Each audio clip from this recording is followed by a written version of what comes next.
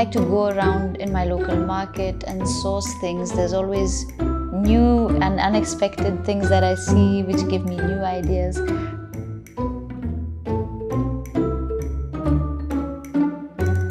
This DIY is really nice to do with kids because you can decorate the spoons however you want. Use acrylic or markers. You can use fabric to stitch little elements on top and just have fun with it.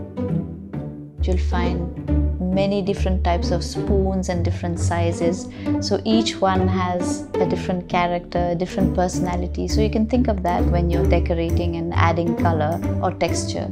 You can use these spoons to maybe illustrate a little play or a family or family members, so it's a great way to start talking and engaging with kids.